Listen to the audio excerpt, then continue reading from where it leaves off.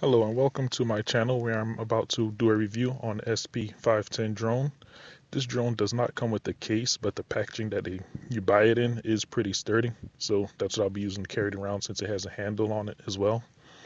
I did open this drone up earlier so that way I could charge the battery. So all the parts aren't in here, but the parts that it did come with was inside this box. And that was the charging cable, the spare blades, and also a screwdriver. This is the battery that comes with it. It does have 4 LEDs on it that lights up when you're charging it and also lets you know the battery life of it.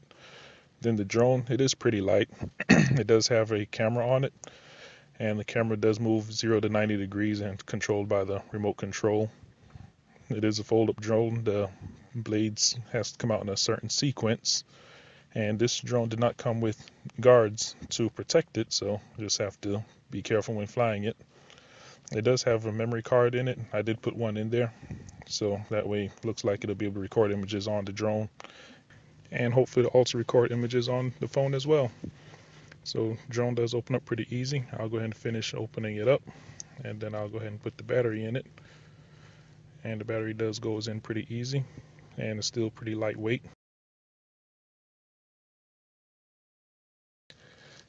The remote also is pretty light. It does plug up so you can recharge it, and it has 4 LED indicators. The holder on it holds my iPhone 7 Plus. I have to take it out of the case for it to fit in it. And there's the controls for speed and the camera. Last week's video was supposed to be fall and winter when snow was on the ground, but due to drone issues I wasn't able to do that one. I did take the drone apart, figured out what was wrong, ordered the part for it, so I'll see if I can replace it myself. And if I can't, then that drone will probably perform similar to how this drone performs, since what's wrong with that drone is that the gimbal is stuck on it, and this drone doesn't have a gimbal at all. So basically these two drones will act the same. Well, this one does have the camera that's still controlled, whereas that one I can't anymore. But we'll see what happens. Some of the other features on this drone is that it has headless mode of operation, which means regardless of what direction the drone is facing, if you want it to go away from you, all the controls still act the same. So if you press forward, it'll still go in that direction. And then it has ADI mode, which is basically operating without the GPS. Return home. If the drone loses a signal or if the battery goes low, it'll try to return back to whatever you set as the return point. Hopefully remember to do that before you do takeoff, else it may fly away from you. It has one key takeoff and land, and then also has gesture mode, which I probably won't test out that feature. And then it has follow me mode, points of interest, and waypoints. Waypoints is basically you're setting up the path you want it to fly, and follow me means it'll follow you. All right, time to go outside. All right, so there is some setup you have to do before you can start flying the drone, but the manual is pretty straightforward on what to do to get started. And the one button takeoff did work pretty smooth. It flew about 3 feet off the ground and then hovered there before I started actually flying and recording.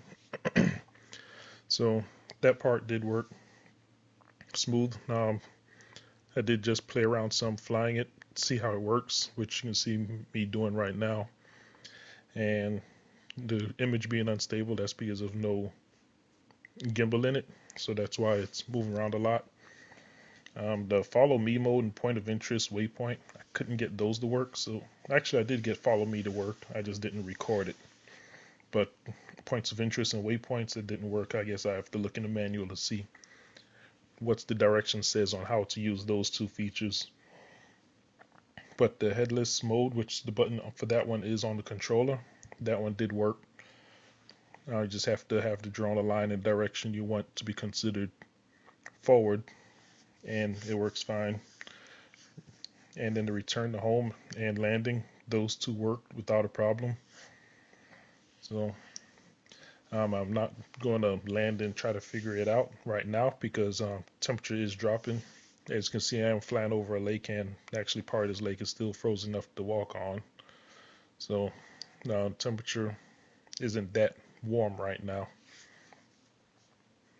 But I did still figure it's warm enough for me to get out and fly. It's probably about 35 right now, 36 degrees. So it's not terrible, but just having to stand out here to do the setup and then playing around. And then there's parts where I wasn't recording at all because I did test out taking pictures.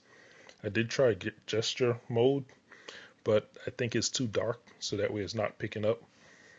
But everything else seemed to be working pretty smooth. The range of it, couldn't figure that out because the GPS is saying I'm going out of range even though I'm not in beginner's mode, but it's not flying far away from me. So I got to figure that part out too. But that's the video.